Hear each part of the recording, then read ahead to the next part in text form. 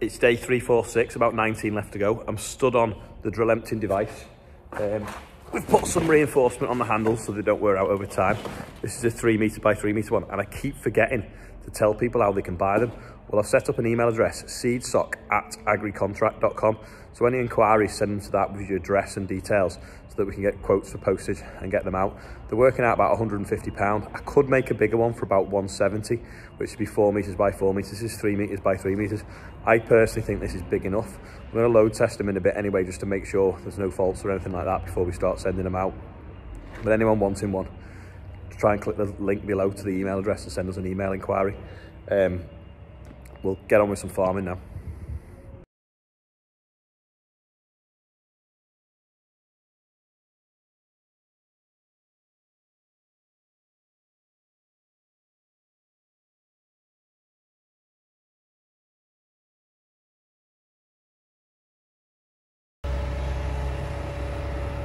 Frank's got the JS130 just loading me up with a bit of drainage stone.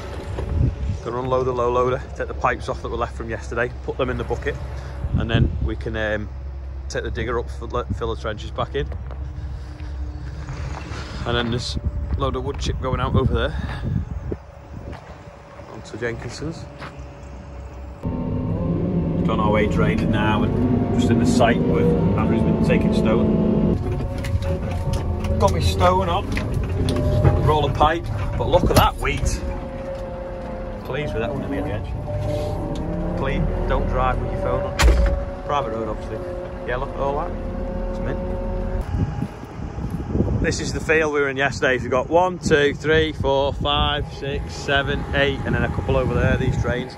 That's the big wet hole now that we come through. So this was, I think, the first drain we did. We just got some stoning it up now.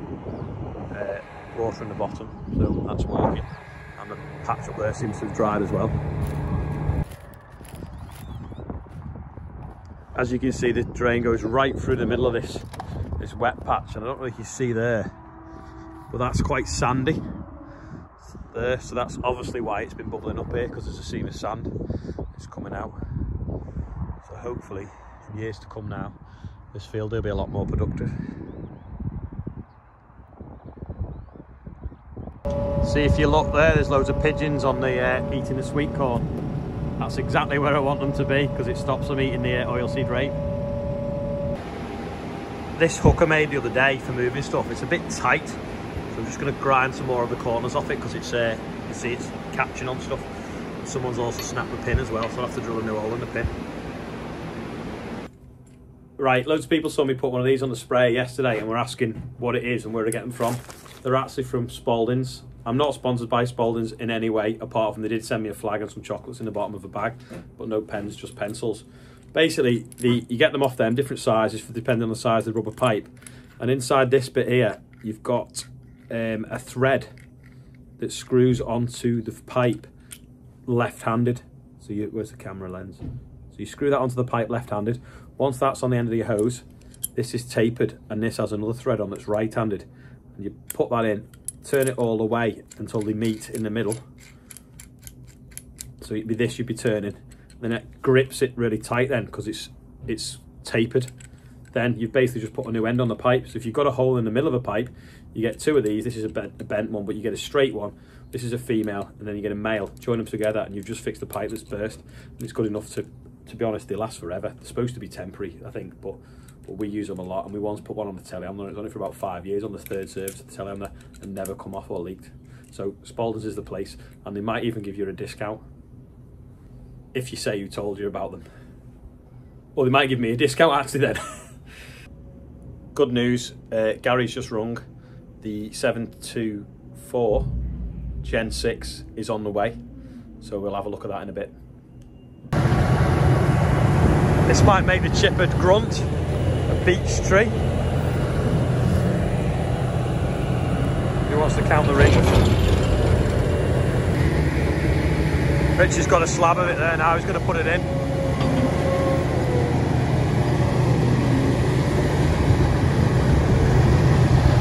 .600 horsepower, see what it does.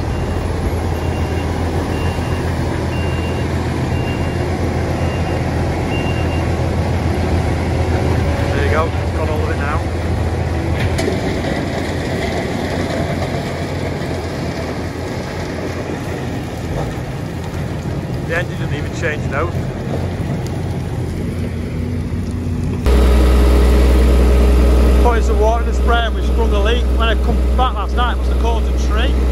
I've fitted snap there.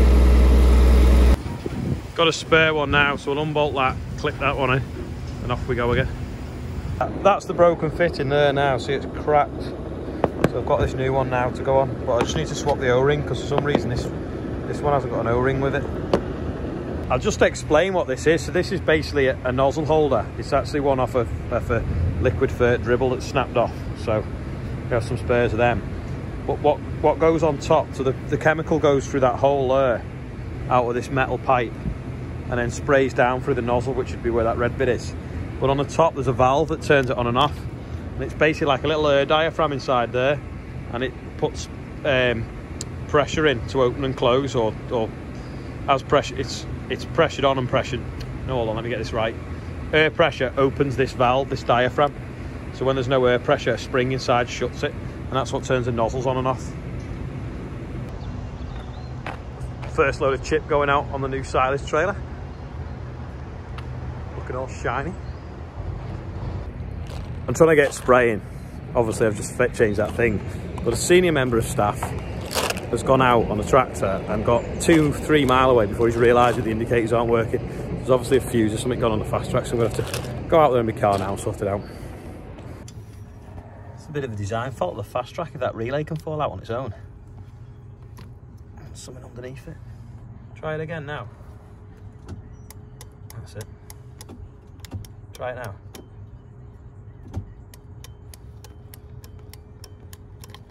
It's working now. Yeah, you wouldn't think a relay could fall out, but it obviously can on a fast track.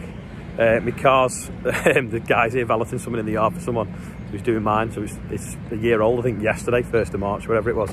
So it's time it had its yearly bath. Ready for its yearly bath. The outside's looking clean, I don't know what he'll do with that bit though.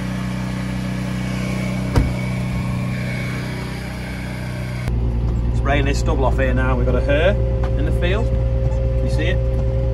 Kind of blends in because it's the same colour. Not many though.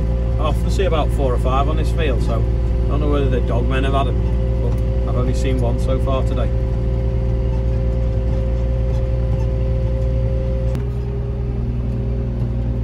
Just thought I might explain actually. Obviously I'm using the GPS to see where I've done and where I've not, and to turn the spray nozzles on and off.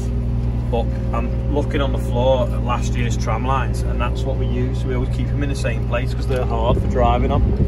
And also we try and sew them so they don't interfere with telegraph poles and different things. So hopefully that moves. We just missed that pole there. So that's what we always try and do. I've just sprayed this field off now with glyphosate, so trade name Roundup. It's obviously got some volunteer grass weeds and different things, and some volunteer spring wheat because it shed a bit before we got onto it because of the season. And then Chris and Danny over the way had ploughed this but not got on it because it was so wet and they couldn't sow it. So kind of the same story really, we couldn't get on this. But it's just interesting to see, though it's ploughed, it's still got a green tinge to it and grass weeds and different things on it. So when you're ploughing, it looks like you've buried everything, which you have, but it still doesn't stop it growing in the spring, does it? It still comes up. So 2 different ways of farming really, but it always looks good, a black field ploughed, but the weed seeds are still there ready to pop up when they get the opportunity. It's definitely a lot cleaner. It's better. As you all probably know, I like number plates, and I've always bought them and sold them over the years. I've got quite a few in my own collection that I've not sold. Potato's one of them. I can't put it on this car because it's not new enough. It's a 20 plate and potato needs to go on a 70 plate or newer. But I want to see what people think about the other 2 plates I've got. So we've got A1 Ollie H, this rum, which is a project we're working on, and this Ollie. So leave a comment and decide which one I should put on it. Adam's playing with his light hack again. Adam's just come back from draining, and apparently there was somebody following him down the road on a shiny fendt. So let's see if it's arrived. Oh yes, stop spraying.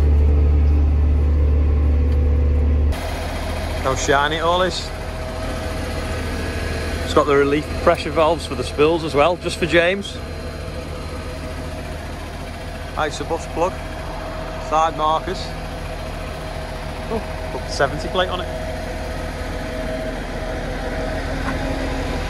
Proper tyres. Jump in the cab. Smells all new. New joystick. New dashboard. Rev it up, see what happens. Look at Adam grinning, he's definitely a Fendt fan.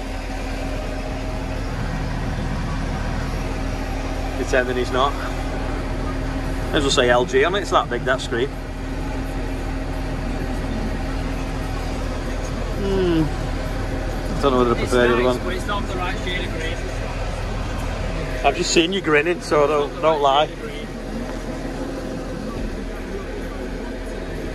Is that there? How mad's that? 1 and 2 on the old lights. Oh well, I'm going spraying, we'll have to have a proper look tomorrow. It's starting to go dark, that's why I was in a hurry, didn't look at the tractor too much, but I'm just spraying where the sunflower maze was. So it's got volunteer grass again in the bottom, so I just want to not miss out so that it kills the roots, and then we can start prepping it in a month or two, ready for the next season's sunflowers. You see the stalk still stood up from where I harvested it, they're just catching the boom now, but not catching any harm. Get it? So yeah, I'm just going to do this. This is one of the paths here where people walked. It's relatively clean, to be honest, the stubble. This was yesterday's quiz question. It is, and it says on here, you can see it now, auto height control, NORAC. So it's basically got radars, a bit like parking sensors on the boom, that scan the floor and work out how far the ground is or the crop is, and they adjust the boom height to where it needs to be. So it can bend in 3 places. So you've got left and right, either side, and then up and down, and it just contours it, following the ground like that all the time when you're going through dips and hollows. So it keeps the spray pattern accurate, because the spray pattern's obviously like in a triangle shape like that, and then as you're going up and down, it can, if the boom goes too low, that triangle ends up being shorter and you end up with stripes rather than the proper pattern. So it's quite important, that, and it makes it a lot easier, especially on a 36-metre boom. While we're with the spray, does anyone know what that little straw's for there and the little switch next to it? If you do, leave it in the comments. I do like them LED lights on the spray. I've just come in now and it's dark. I'm going to have another bit of a look at this 724, and then I better edit this video so you can all watch it because it's getting late. 2 hours later, Adam's still smiling. He's definitely a Fendt man. No. Orange light there. Yeah, let's put them on now. You can't do the light trick. No. We'll get a proper look at it tomorrow. Maybe get a strap and see which pulls the best. That's about all for today. Don't forget, if you want one of them, I forgot what I've called them, Seedsocks for emptying the drill. The email address hopefully should be in the link, but it's basically seedsock@agricontract.com. So send us your postal details and sort them out. We're working out £150 plus about £15 postage, depending on where you are. And if you wanted a bigger one, we could probably do you one of them for about £170, which would be like a 4 metre square. But leave a comment in the box. I forgot to do the load test today, but we know it's going to work because we kind of half did it the other day. But I'll do that tomorrow and probably film it as well, so that you all know. So if anyone gets one and rips one, we can say, well, you've obviously been doing something wrong because we've load tested them up to a ton.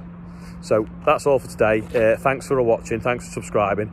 Keep them growing. I want to buy a new sprayer, and then if it's working and I'm enjoying still doing the videos, then maybe I will carry on after the year. But we'll see what happens when we get there. So bye.